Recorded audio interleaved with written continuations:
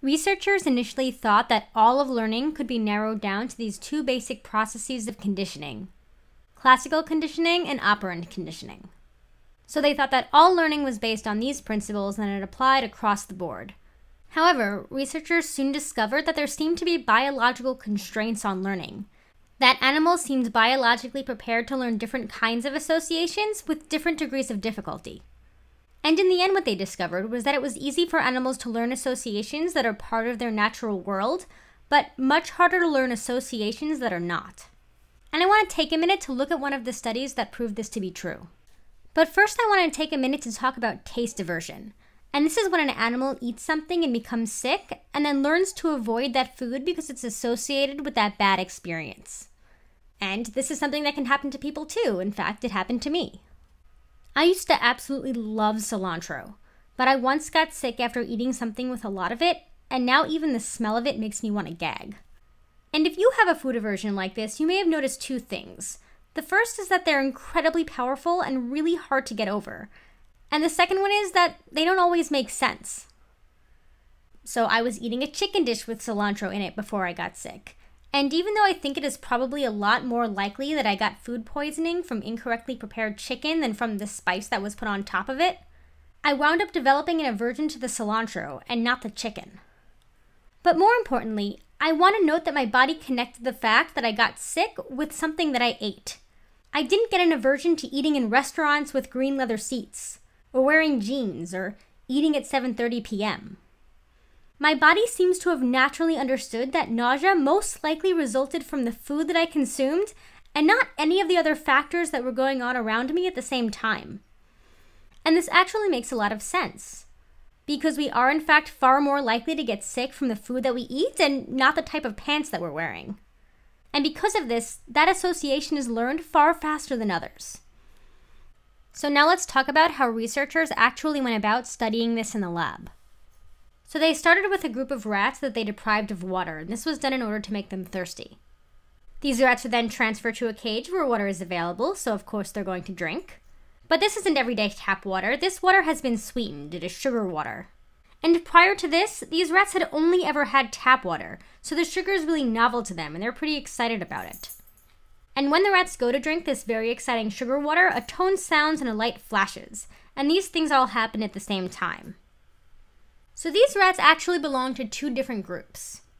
For the first group, a tasteless, odorless substance has been added to the sugar water that's going to make them violently ill. It's going to make them physically ill. The other group has not been given this substance. They just have plain sugar water. But sometime after they finish drinking it, about the same time the rats in our first group are becoming ill, the rats in our second group start getting electric shocks from the floor in their cage. And these are pretty painful shocks. It's not going to give them any long-term damage, but they certainly aren't pleasant. And after this, some amount of time goes by where the rats are deprived of water again. And the rats are then put back into those same cages. They're put back in the same situation. So now half the rats in the first group, the group that got physically ill, and half the rats in the second group, the group that got an electrical shock, they're going to get sugar water again. But this sugar water is presented without the light and the tone. So it has that same sweet taste, but there's nothing external that happens when they drink. The other half of each of those two groups gets plain tap water, not sugar water. But now whenever they drink this tap water, they see the flashing light and they hear the tone sound, just like before. So we wind up with these four groups. We have rats that were made sick in the first part, who are then given sugar water in the second part. Rats who were made sick in the original group, who are then given plain tap water, but with the external stimuli. We also have the rats that were given electrical shocks, and now they're being given sugar water again. And finally, we have rats that were given those electric shocks, and now they're being presented with tap water along with lights and sounds. So we have these four groups, and our main question is, which of these rats are going to develop an aversion, and what are they going to develop an aversion to? Okay, so let's look at this first group here. So these are the rats who were made violently ill after drinking the tainted sugar water, and they were then exposed to the sugar water again in part 2. Do you think these rats, these water-deprived, very thirsty rats, will drink the sugar water after having been made ill by it? And the answer is no, they do not drink this water. They've developed an aversion to it, and they're not going to drink the sugar water again, theoretically because they've made the connection that that is what made them sick the previous time. Alright, let me get a second color for my second group. These guys will be yellow. Alright, so we know that the rats made the connection that drinking sugar water made them sick, and so they didn't want to drink it the second time. But remember that that's not the only thing that happened. The rats also heard this tone beeping, and they also saw this light flashing. And so, of course, it's also possible that that led to them being ill. And that's what we're testing in the second group. So these are rats who were made sick the first time, and now when they go to drink the water, which is now plain tap water, they're going to hear that tone and see that light again. Do you think that this is going to be enough to stop them from drinking the water when they're thirsty? So will these rats show the same type of aversion to the external stimuli as they did to the sugar water? And turns out that they don't. They do not develop an aversion, and they will drink. And why might this be? Well, it's actually the exact same reason as before in the example about myself and my aversion to cilantro. I developed an aversion to food and not other external stimuli. And it's the same thing with these rats. In a rat's natural world, you get sick when you eat something unpleasant. They don't get sick like that when it's a certain temperature or a certain type of day or even after an injury. So even though in this case the rats got sick after being exposed to both sugar water and these external signals, they only learned to associate getting sick with a novel food and not with the novel environmental factors. Alright, so now let's talk about the rats who got shocked instead of being made sick. So these are rats who also drank sweet water and saw the novel environmental stimuli, so they heard the beeping and they saw the light flashing. But then instead of getting sick a short time later, they actually got electrical shocks to their feet. And then a short time later, they're returned to these cages.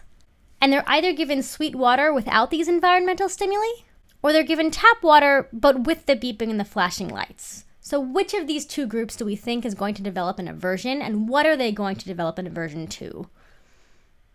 And let's actually start talking about group 4 over here. So these are the rats who were given tap water in the second part and also heard the beeping and saw the lights. So now our question is, will these rats refuse to drink the tap water in the presence of the light and the sound? And it turns out that the answer is yes. They do develop an aversion. They do not drink the water. And let's talk about why this might be, because this might seem a little bit weird. It makes sense to us that the rats who were made sick by the water wouldn't drink that water a second time. But why would the rats, after getting shocked on their feet, develop an aversion to these novel environmental signals? So obviously electric shocks are not really something that a rat's going to come across in its daily life, but it is possible that it's going to get physically injured in some way. And when a rat does get injured in the real world, it is most likely due to the fact that it interacted with something in its environment, and not because it ate something strange.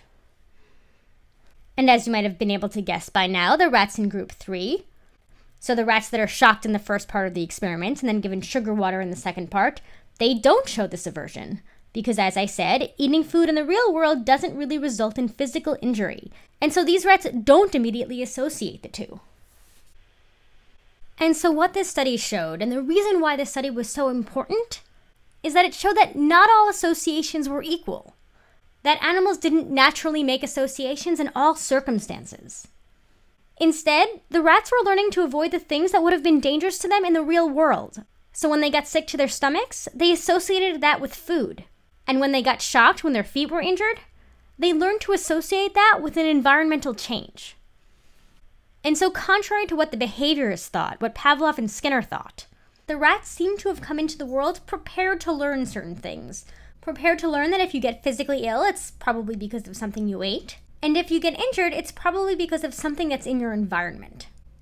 And what this means is that we have some kind of biological predisposition. We are predisposed through evolution to learn some associations better than others.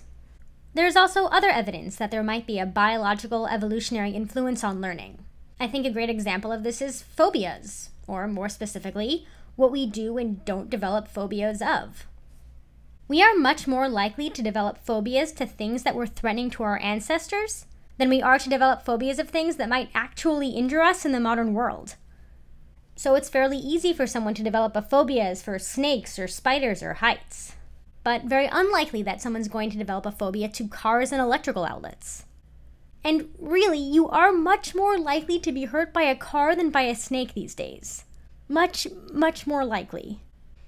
But learning to avoid things like snakes and spiders would have conferred an evolutionary advantage to your ancestors, in much the same way that it would have been adaptive to learn to avoid foods that made you sick. But compared to snakes and spiders, cars are still very new. So new that even though they are actually a threat, there is no biological predisposition to avoid them. So really, the takeaway from all of this is that associations that are adaptive, those that confer some kind of evolutionary advantage, are learned much faster than associations that don't rely on those biological principles. And because of this, because of these biological predispositions, we know that behaviorism can't provide the whole story. That learning can't simply be reduced down to classical and operant conditioning.